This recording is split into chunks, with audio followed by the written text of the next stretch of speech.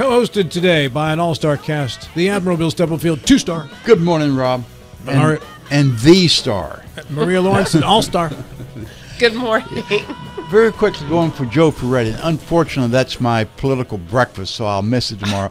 Is Joe going to be looking backward, the decisions that's been made this past session? Correct. Or looking forward, some of the cases that will be in front of the Supreme Court? Also correct. Also correct.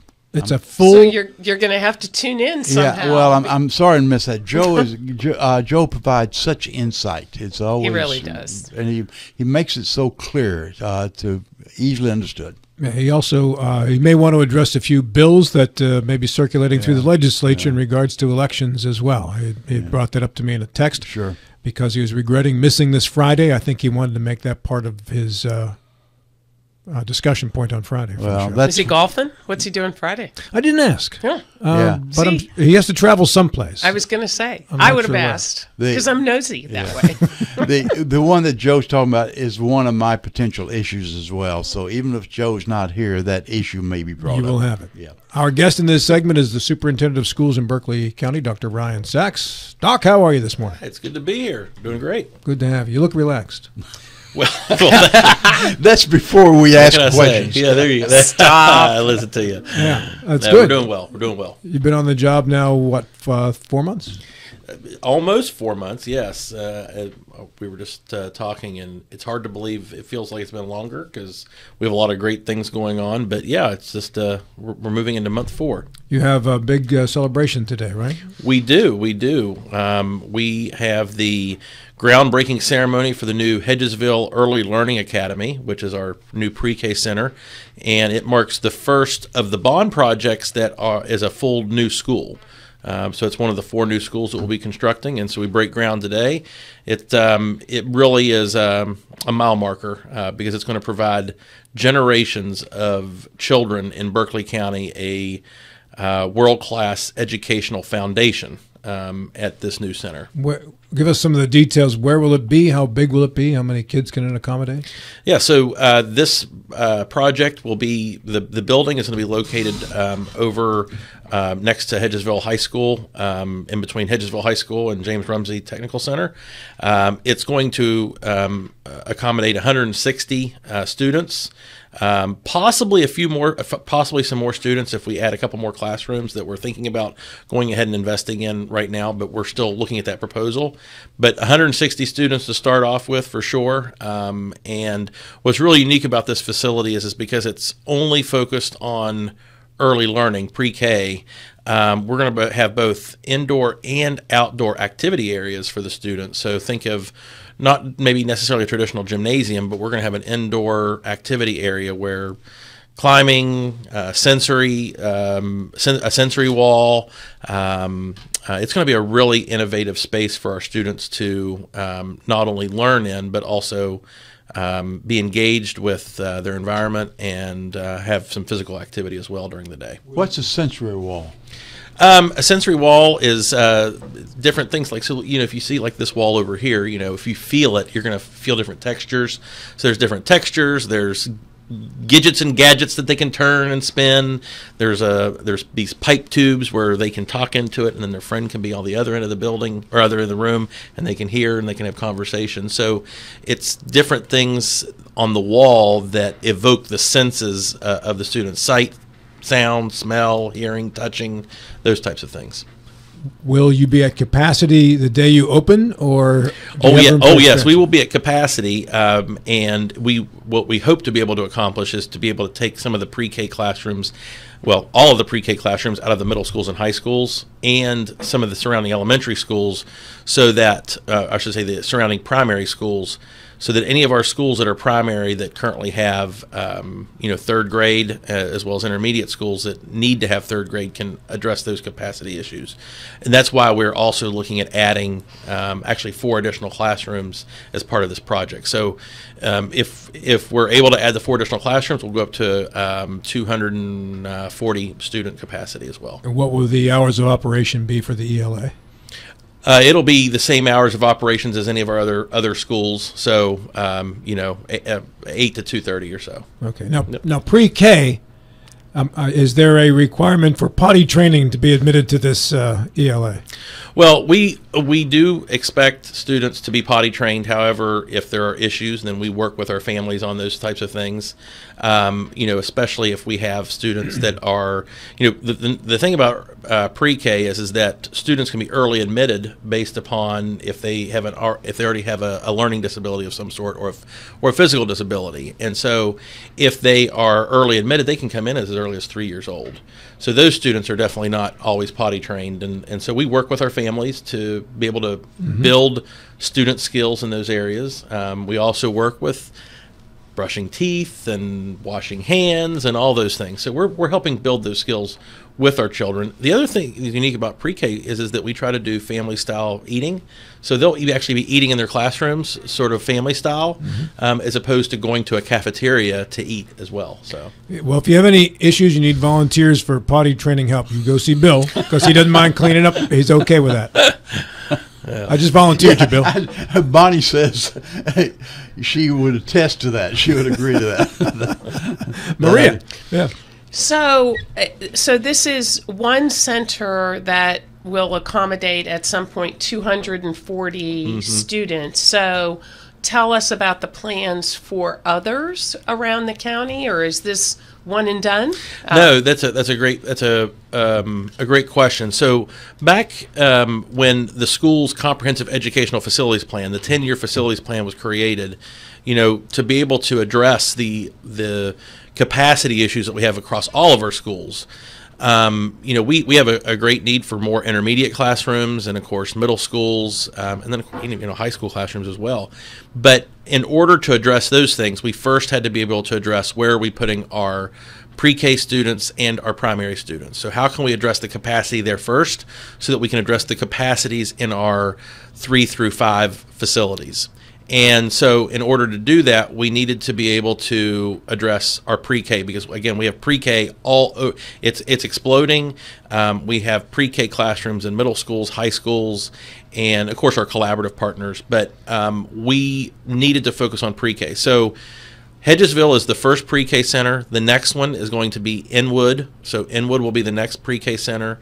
Then we have 2 other schools that will, once Mountain Ridge Primary is constructed, will become those 2 schools will become primary centers, and then Pikeside is also a pre-K center, and it also will be refocused as a pre-K center as well. So, but nothing in Martinsburg per se. Well, that actually Winchester, for example, Winchester Elementary, once we get through all these phases, will actually become a pre-K center itself. Yes. Okay. So there is a plan for other schools to come on board, become pre-K, but that's in different phases over the next 5 or 6 years as it relates to the new schools that will be coming online. Then we can take care of the boundary issues and we can take care of school capacity issues, but there will be schools like Winchester that will become a pre-K center. And you talked the last time you were here, and now we're into month 2, I believe, and I think you gave us a number of students that you estimated was the increase of students 550, if I'm remembering that correctly. That's right, yeah. Is that still the number, or we have scrubbed the data a little bit. Our second month enrollment report was just sort of is being finalized. We're actually sitting probably closer to around 20,015 students, so we're closer to the 300 student mark after all of the data has been scrubbed. That 550 student number was based upon our 10-day count. So we've had some additional students after other school districts opened up that actually had some transfers out that we were able to actually fully record. Do you have a count for the number of kids who are attending the public charter schools in the area that you may have lost out of your traditional public school system? I'm sure we do. I just don't have that I don't have that at the tip of my tongue. That's okay. But that is something that we track. We're actually doing a new enrollment projection. We did one about 5 years ago, and that enrollment projection is being updated. We'll have it in early November.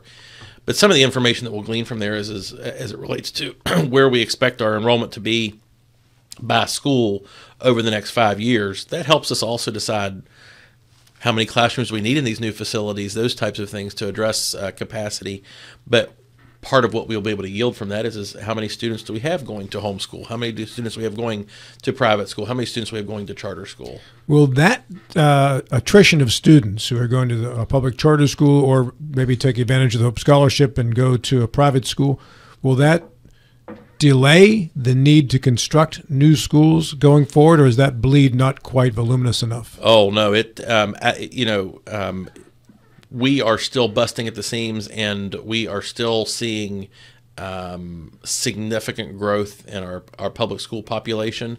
And so, if anything, some of those things have actually probably helped us. And so I think that helped us from a school capacity issue. And so, no, it does not mitigate the need at all. We are still very much needing to focus on adding classrooms, adding schools to ensure that we can fit all of our students in the buildings that we have and that we need to provide learning for students. A subject we were going to discuss last time, but we run out of time, did not do it, is your no cell phone policy in the schools. How's that working? I'm going to tell you that, when we started to look at that, I first of all, I have to applaud the board.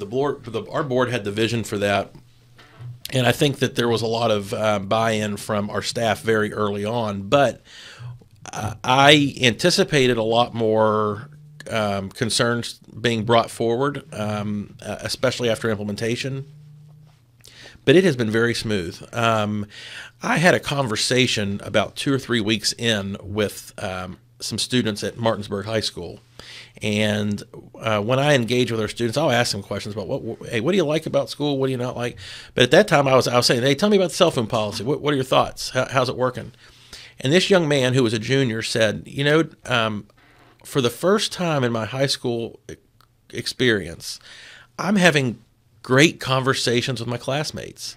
He said it used to be you'd finish an assignment in class, the last couple minutes of class, if there was a little bit of downtime, students would immediately go to their phone and be checking social media or texting with their other friends or whatever, and there was never a conversation with their classmates. He said, we're actually having meaningful conversations. And the way that he said it was with such hope and with excitement that it was almost chilling for me. It was a perspective that I really hadn't thought about.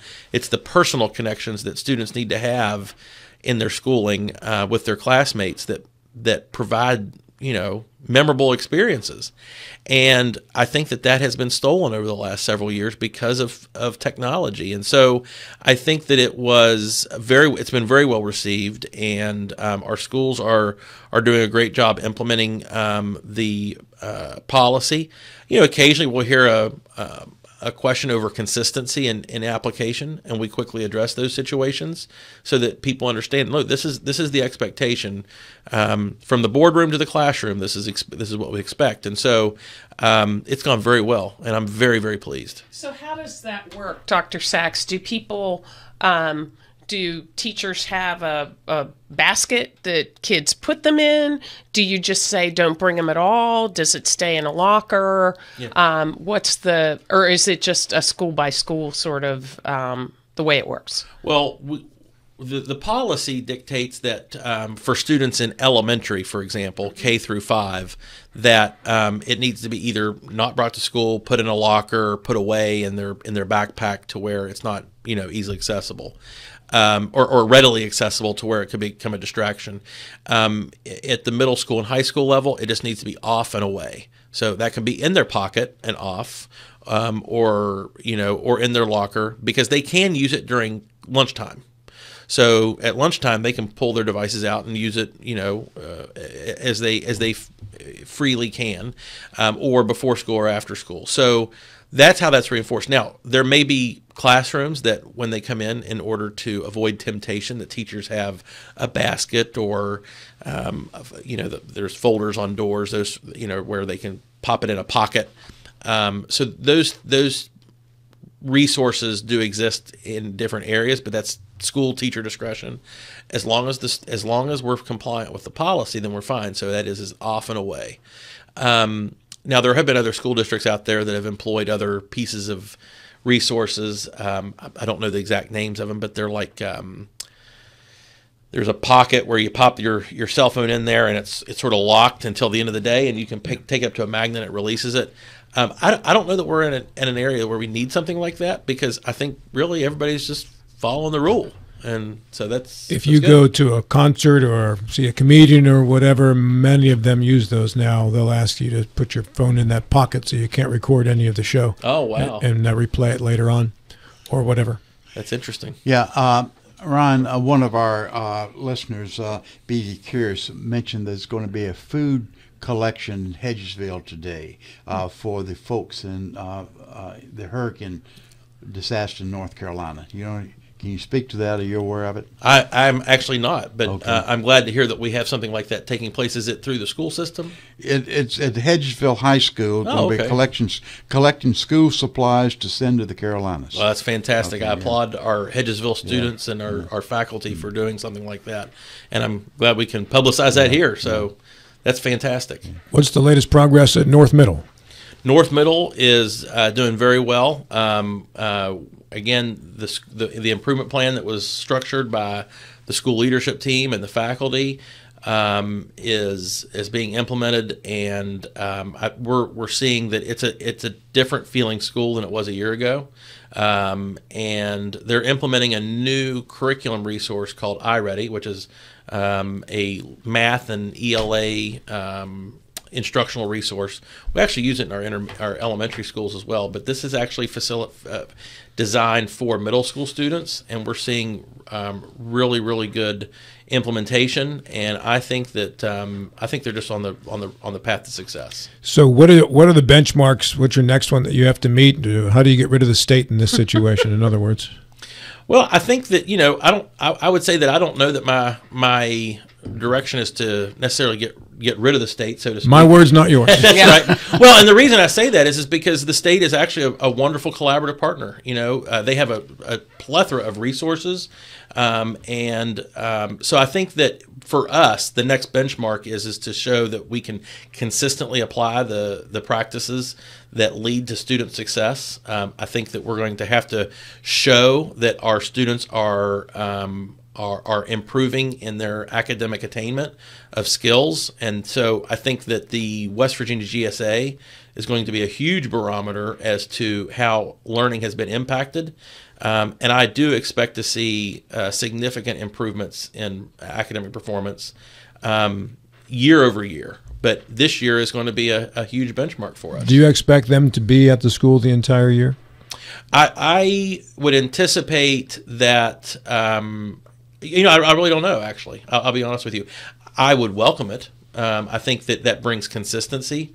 And they're there like once a week with their support individual. She's a fantastic, I would say, instructional leadership coach for our administration. But I think that's going to be up to the West Virginia State Board of Education. We have an update, I think, that we provided them in November. Mm-hmm. And so it'll be their feedback that will give us some direction.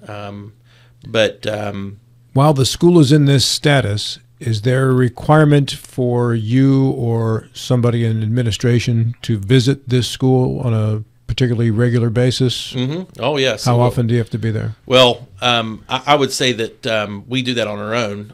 Holly Klepner, who is our Executive Director of Secondary Schools, is there several times a week. We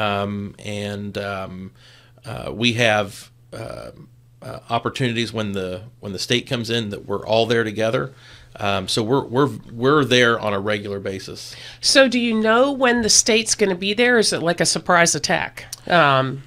My words, not or like fine. Rob's. Well, I think sometimes it's both. It's both. We have a regular schedule where the West Virginia Department of Education support specialist that's with the school is there on a regular basis, working with the school, reporting out, what's working, where we need to tweak, and then occasionally the state's going to say, hey, you know what, we're going to be there tomorrow, by the way, and that's great with us. We want that. So we had heard problems, of course, about too many fights, too many kids in the hallways. Are you getting reports that those numbers have dropped significantly? Oh, absolutely. Yeah. I mean, you can go into North and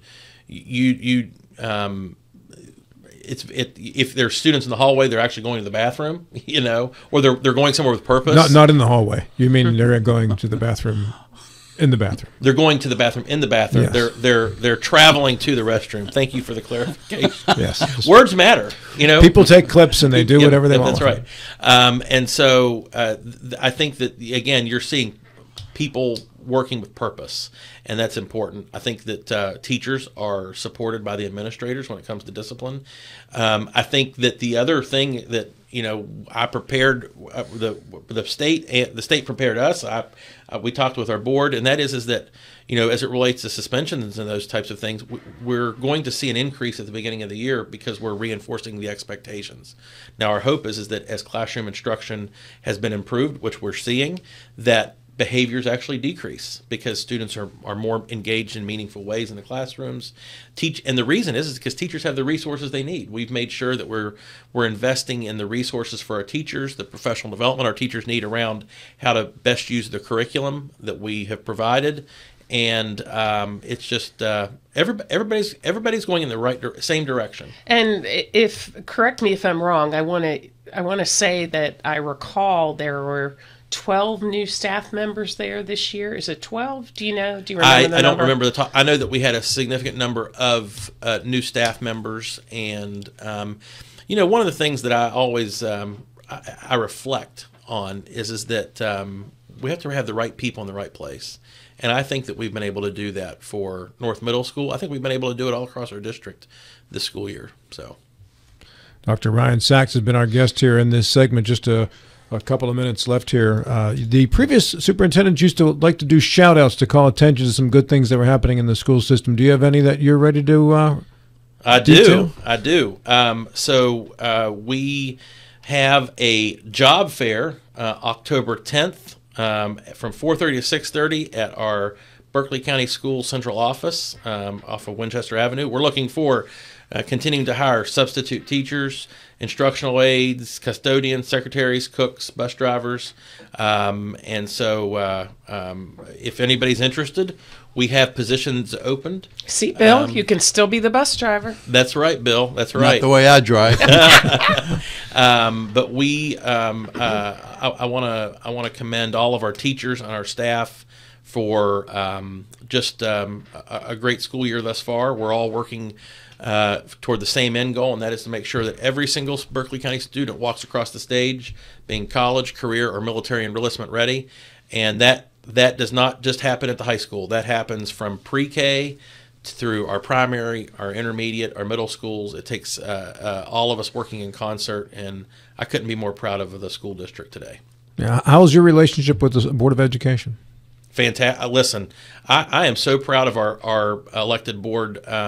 We had our board meeting the other day, and it was a lengthy board meeting, but I would say 80% of it was focused on student learning and instruction. And as I said to them, that is refreshing as a superintendent because you don't always have that. We have a board that is focused on doing what is best for students and making sure that our students are learning at high levels, and I'm excited to be a part of it. Great to have you with us, sir. Thank you.